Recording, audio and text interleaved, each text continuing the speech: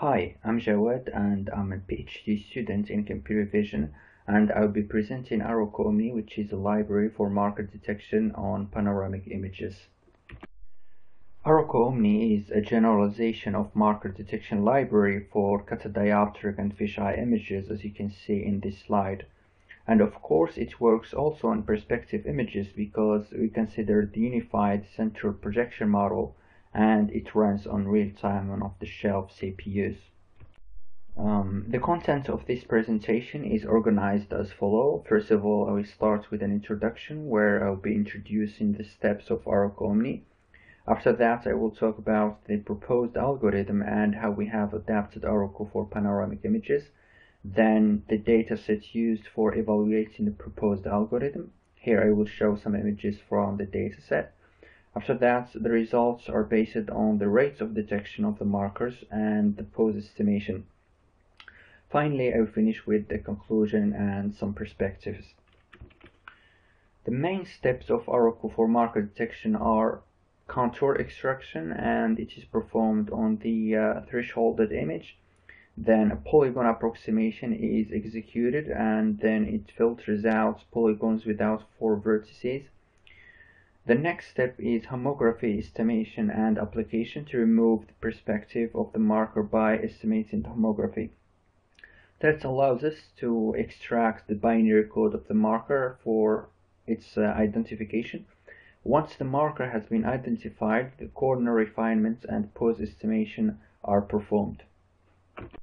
Now in ArUcOmni we focused on 3 key steps to be able to detect the marker on panoramic images, which are homography estimation to get the canonical form of the potential marker, homography application to remove the nonlinear projection, and finally pose estimation.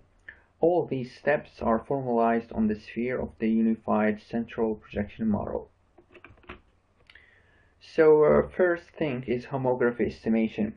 We have the rectified marker containing the canonical form of the marker, and this is a new image with its own intrinsic parameters, which we call the virtual camera. And on the other hand, we've got the acquired marker, which is the potential marker detected on the image. So the goal is to estimate the homography that maps one image to another. For that, we project the 4 corners of both the acquired marker and its rectified version on the sphere using the unified center projection that I will show in the next slides. And then the homography is estimated in a way to map the spherical coordinates of the rectified marker to the acquired marker. So here is the unified center projection model, and it is used in this paper, which is from Pareto. Pareto model is based on a double projection via unit sphere centered on the mirror focal points and without considering the optical distortions. So the Formula 1 is used to project the normalized image points on the sphere. And once we've got the spherical coordinates of the corners of both the rectified and the acquired marker xs and x prime s, and starting from the fact that homographies are a 3x3 projective transformation defined up to scale factor, we can rewrite the second equation as a system of A times H equal B, so that the system can be solved for H linearly. Now we're going to use the estimated homography and apply it to the rectified marker to extract the pixels intensities from the acquired marker. The same principle as before, but this time we project all the pixels of the rectified marker using the virtual camera onto the sphere. So then we apply the homography to that, and then apply the projection to project the resulting coordinates into the image plane of the acquired marker. And of course, as you may guess, in this process we need an interpolation to fill the missing pixels, and here we use the bilinear interpolation. And here we summarize all those steps. We project all the pixels into the sphere using the virtual camera with the xi equals 0, and then we apply the homography estimated previously to the spherical coordinates of the rectified marker, And finally, we project those coordinates onto the image plane using the formula number 5. And here we show visually the benefits of this approach, which can correctly rectify the marker, and that allows us to extract the binary code of the marker, because the extraction very often fails using standard ArUcOmni estimation based on the perspective projection only. As you can see on the right side of this figure, the grid perfectly fits on the bits of the marker using ArUcOmni. And for the last step, which is pose estimation, we use the method from MLF for pose estimation, which gives a direct solution by linearizing a system of 6 polynomial equations for 4 points. And once we get that, we then optimize that using LM optimizer, which is also based on the spherical model and the related Jacobians. And for the evaluation, we couldn't find enough images of marker for evaluating ArUcOmni with panoramic images, so we have decided to record a new dataset taken with catadioptric and fisheye cameras, and this is a high resolution open source dataset of 225 images. And this dataset captures a 3D markers rig, which is made of 3 orthogonal planes as it is shown in this figure. So the orientation between the marker is 90 degrees and the translation was manually measured.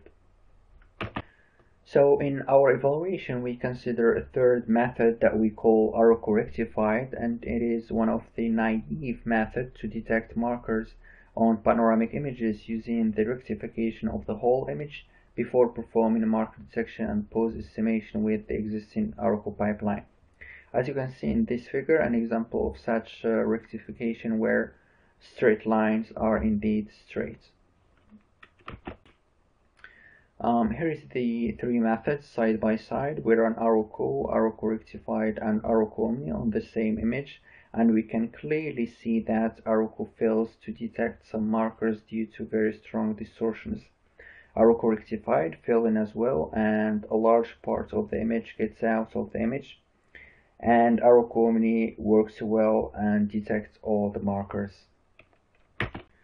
The effectiveness of the proposed approach is shown with a comparison of the 3 methods in terms of the rate of markers detection. The proposed approach detects nearly 100% for catadioptric images. ArUcO gets sometimes quite good results when the marker is not distorted, like when it is located around the center of the image, but overall ArUcOmni outperforms the 2 methods in all situations. And in terms of pose estimation, ArUcOmni gets the smallest error. ArUcO here is just for illustration purpose, because the pose estimation is based on perspective projection and this is not adapted for panoramic images. Again, ArUcOmni outperforms the 2 methods with the lowest error in terms of orientation and translation for both catadioptric and fisheye images. So in this paper we proposed an adaptation of ArUcO for marker detection in omnidirectional images that we call ArUcOmni, and it is running on real time at 20 frames per second on high resolution images. We also shared a dataset of panoramic images of ArUcO markers. And after this work, we want to extend ArUcOmni to adapt more steps from the ArUcO pipeline. In particular, the image processing, mainly the thresholding and also polygon extraction because of the curvature of the markers. All those steps are currently treating the panoramic images with a uniform resolution, and that's not adapted to the curvature of the objects on the panoramic images. So with this adaptation of these steps, we expected to increase even more both detection rates and pose precision. A bonus of this presentation is another open source dataset that has been recently accepted of larger imaging systems such as catadioptric and twin fisheye, taken both indoor and outdoor environments with synchronized with odometry, GPS and 2 IMUs. So check it out. Thank you for watching this presentation, and if you have any questions, feel free to ask. Goodbye.